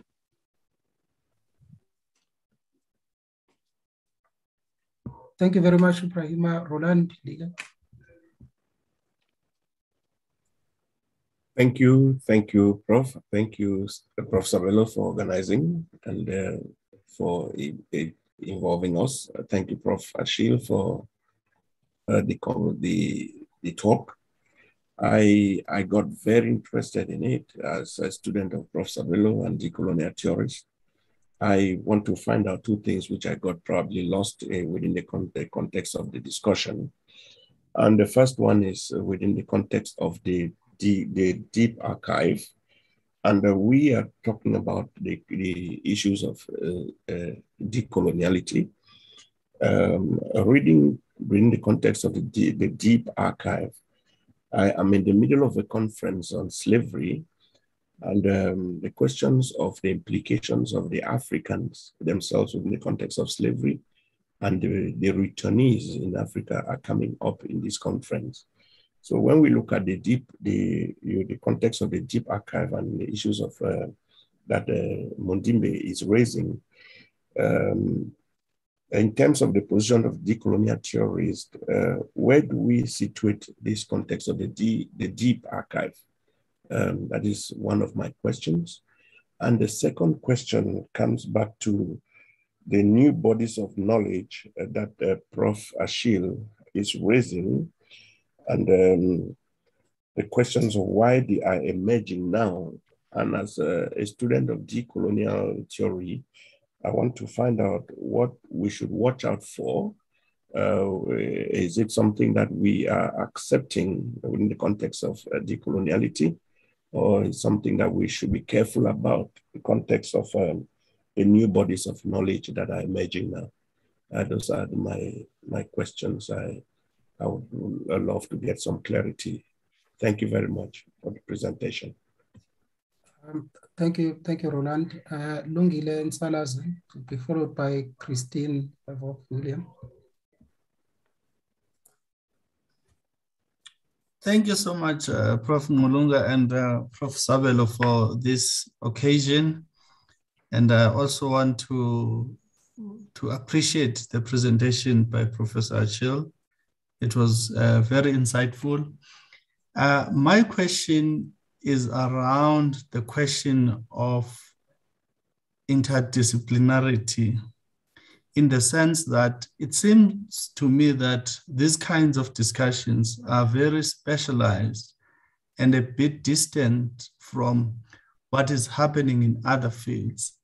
What are the efforts that are being done to bring other disciplines into such significant topics? Because I believe these should permeate through what is happening in economics, in accounting, in various other disciplines.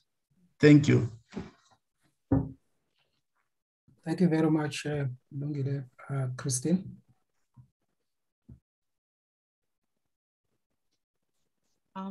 Thank you, Professor Mbembe, for yet another insightful sort of mapping of valuable thought processes, which we definitely have to sort of keep at the forefront of our minds. I'd just like to sort of also connect up to what Professor Buka and Professor Achimpong raised as well as regards the framework of knowledge production. On the one hand, the business of making theory accessible to all Africans and not just those of the erudite persuasion. Here, then there was the mention of intellectual rigor. I would like to ask, according to whose standards of intellectual rigor is proper theory defined, and how are theories then produced and by whom? Because the idea then of demonstrating inclusion in making theory accessible to all Africans, there has that flavor of a certain top-down sort of direction being implied here. And connected to that, speaking of the deep archive, I was just wondering about how the deep archive is kind of embedded in the colonial library that you mentioned, and whether or not you see overlaps between a decolonial deep archive and an African studies deep archive, and the kinds of scholarship that are included in this deep archive. Does it also include epistemic contributions from African women scholars?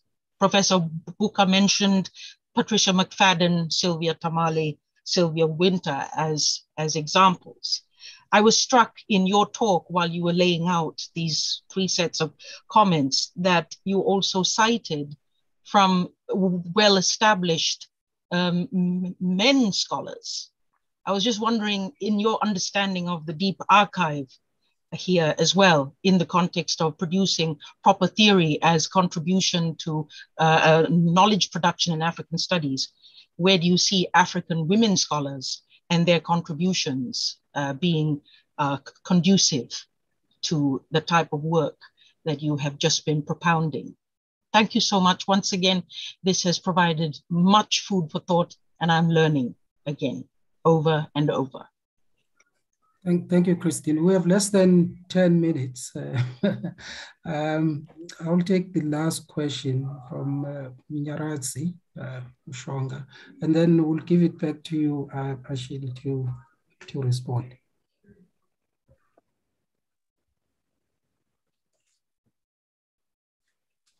Thanks, Chair, and thank you very much, Professor Achille, and thank you very much, Professor Sabelo, for this wonderful, engagement.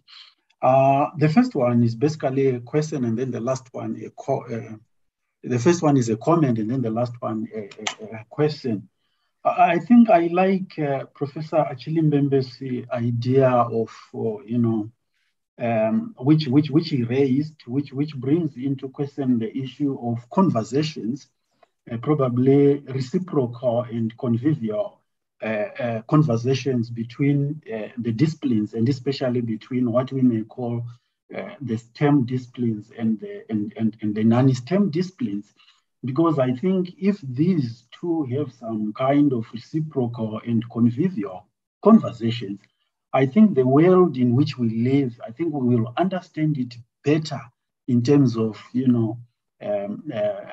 the real world in which we live, the material world in which we live, and also the social world in which we live. So I really appreciate that. But the question that I have is, Prof, is Africa fast decolonizing, or is Africa fast neo-liberalizing? I ask this question precisely because of what is going on in the world today, and especially what I think I have come across in your work and some of your presentations, what you call corporate dictatorship or governance, by machines, and the way in which the world is moving fast towards that. So I'm not sure whether we are in a mode in which we are really fast decolonizing or fast neoliberalizing. I would want some kind of clarification and some kind of explanation on what is taking place with a special reference to Africa. Thank you. Thank you very much. Achille, have a few minutes. Thanks, Bongani. As we can all see, this has been an extremely generous setting, Bongani and Sabelo, and a very generative conversation. I, for once, will go home tonight with almost a new agenda to reckon with. Funi came back to one or two questions that were raised by Felwin.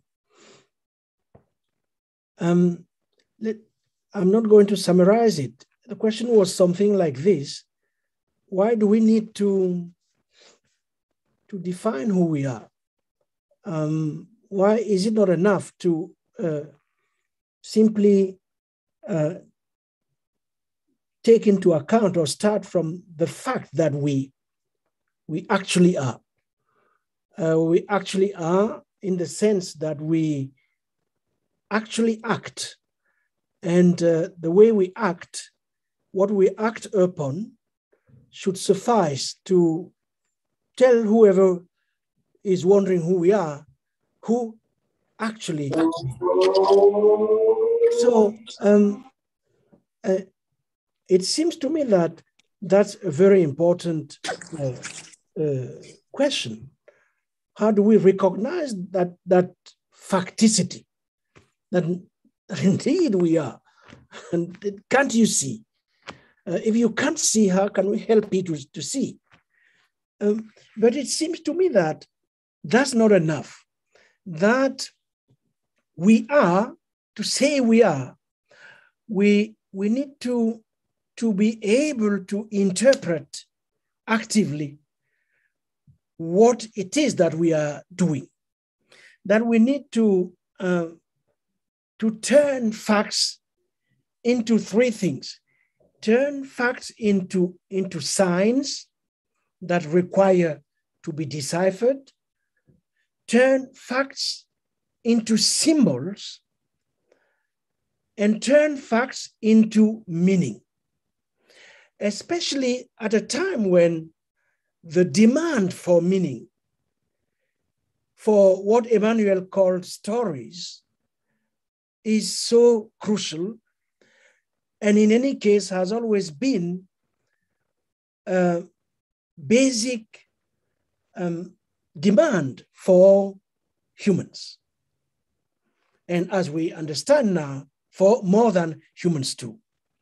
So that activity of deciphering, that activity of symbolizing, that activity of giving meaning, it seems to me this is precisely what colonialism or colonial forms of thinking have targeted, because that's where precisely life unfolds. And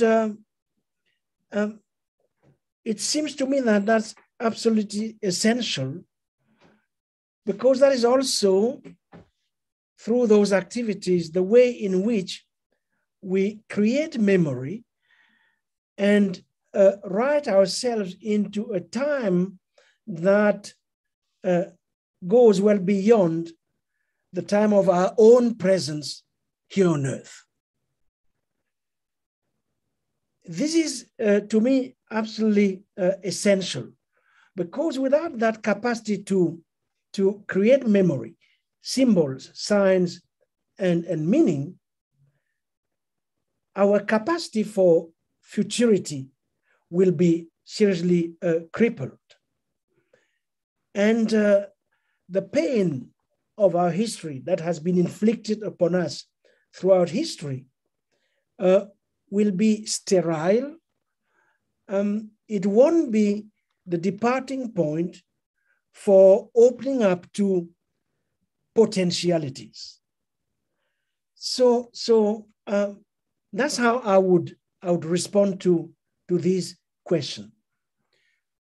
That's why too, in our recent history, by which I mean our history since decolonization, the 60s and of that, that's why, at least in the early years of decolonization, the discipline of history was so central to debates, intellectual debates in the continent. There were two disciplines that were absolutely fundamental to African debates. The first one was history. And I think it's Lonipa who mentioned Cheikh Anta Diop. He wasn't alone. Teofilo Benga, Bubu Hama. There were so many of them. And in fact, the first work of decolonizing knowledge was undertaken precisely by those historians. We keep referring to the Fanon and the others, but the actual work of decolonizing knowledge came from historians, the first generation of African historians. History was key. In the 70s, philosophy came on board. But in what was rather, at least for me, a sterile debate, the debate on whether or not there was something that could be called an African philosophy. An African philosophy will exist when you start philosophizing. It's as simple as that. But we wasted a lot of time asking the prejudicial question, does African philosophy exist? Of course it exists if you philosophize. The third domain was literature, where the act of decolonizing went on too. But as Felwine would agree, these are more or less canonical forms of knowledge production. But knowledge is not simply produced through these canonical dispositives. In fact, some of the best theoreticians in those years were musicians, composers, great artists. Go to the Congo, for instance, there haven't been a theorist as crucial to our self-understanding as Franco, for instance. One could give a long list of those theorists. They were preachers. So he's right that we have to expand the repertoire of knowledge production and knowledge dissemination. And that's how theory can be democratized and its access given to all. But there's work there that needs to be done, it seems to me, and it's absolutely important. Roland we come back to this question of the deep archive. It seems to me to be incontournable, meaning inevitable. It is inevitable, but I have to add to the necessity to return to the deep archive the other necessity of thick description. And here responding, echoing Emmanuel once again, when he talks about empiricism. I wouldn't say empiricism because the term has somewhat of a negative, pejorative inflection. I would argue that part of what we need now, especially today, is some return to thick description. The kind of description only us can provide because of the embodied experience of existence we are all involved in. It always strikes me when I go to workshops or seminars in the continent. We have the formal setting where, of course, we quote Emmanuel, we quote Felwine, we quote Lonipa, we quote Patricia McFadden, we quote Sylvia Tamale, Aisha Imam, Fatou Sow, we quote all of them. And then we go out of the formal room, we have a drink. This is the moment I love the most, because then speech is free and we start talking about our lived experience. And the vocabulary becomes ever richer and the interpretation becomes ever dynamic. Why is it that there is such a gap between this way of thick describing our own experience and the paucity and the aridity and the superficiality of the academic form? That's a question we have to ask, which is part of the project of decolonization. So decolonizing knowledge will imply bridging the gap between the power of our speech when we talk about ourselves outside of formal settings and what are called the poverty of our language and our methods and our imagination when we have to put it in the strictures of our disciplines. So that's one thing. The Lungile on interdisciplinarity, it's a very important question. It is an important question because, in fact, what part of what is going on is not simply about interdisciplinarity. Part of what is going on is the advent of entirely new forms of knowledge and thinking. Let me just give the example of algorithmic thinking or various forms of automated reasoning. Part of what is going on is that reason as a faculty is less and less the monopoly of humans. It's becoming more and more shared with machines. And as a result, new debates are unfolding concerning all kinds of faculties. The faculty of knowing, what desire might be all about, what does it mean to judge, what is the meaning of truth? A truth produced by machines and a truth produced by humans. So with the end of the human condition as marked by agency, because now we share agency with all other forces, geological forces, for instance, we are no longer the sole agents, which we believed before. And Western knowledge was premised precisely on that idea that we were the only ones to be endowed with reason, and we were the only ones to act and to be able to justify, account for our actions morally. That's finished. It's over. And all the knowledge was premised on that. If that is no longer the case, what does it stand for? Knowledge. So those are the shifts I'm referring to. And we have to be able to intervene in those debates. We have to be able to intervene in them, precisely because early on, we were denied reason, we were denied history. You know the story. So the times, what I'm saying is that are propitious for a return to big questions, to deep history, big questions concerning, in particular, the relation of human life to what I call planetary life. And in that sense, we have so much to contribute.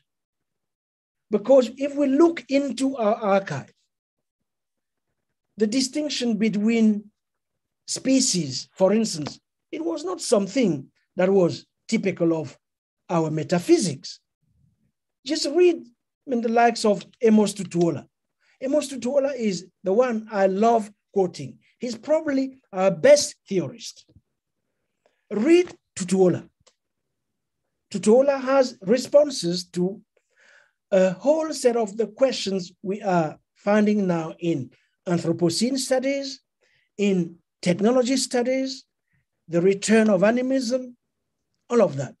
But we have to interrogate him, recover him, and repurpose him with the new types of questions formulated from Africa, but with an impact that goes beyond the continent. That's the approach I think we probably need to take. Ibrahima highlighted for very good reasons the question of language. What we need is a linguistic de-Balkanization, if you want. What do I mean by linguistic de-Balkanization? It means I have to be able to read Sabelo in English or in Shona. And Sabelo has to be able, in addition to mastering English and Shona and other languages, to read me in French. Multilingualism. Where multilingualism doesn't apply, then we need to resort to what philosopher Souleymane Bachir Diagne has been talking about translation. We need to be able to engineer a new era of translation. Because right now, there are provinces, regions of knowledge we don't have access to because we only speak one language. That's what Africa is all about, multiplicity. So without the negotiation of the linguistic multiplicity of our continent, we are amputated, we amputate ourselves. So that's one thing in terms of the de-Balkanization of the kind of linguistic frontiers, which somewhat echo the physical territorial frontiers we are saddled with in our continent.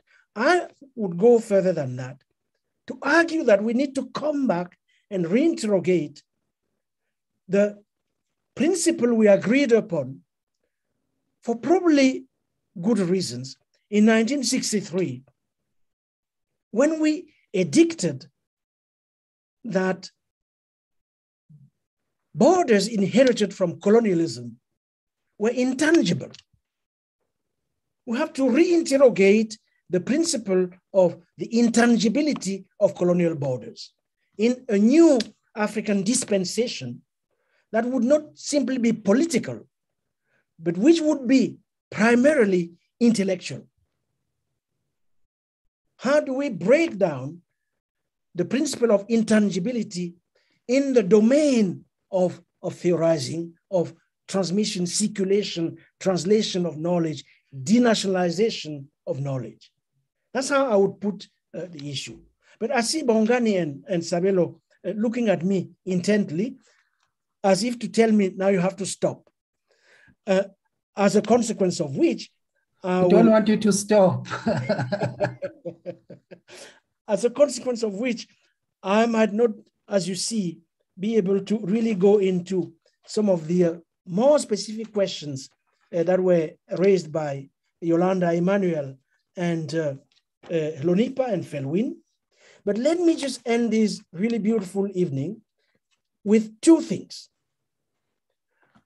as a way of bringing us back to where we started, this question of deep history, this question of de-Balkanization, this question of thick description. All of them presuppose a departure from the self. They presuppose a deliberate opening up of the possibility in our work, the possibility of multiple passages and multiple crossings. Why? Because only the trial of passage and crossing allows us to not talk constantly either about ourselves, but about our responsibility at large to the world.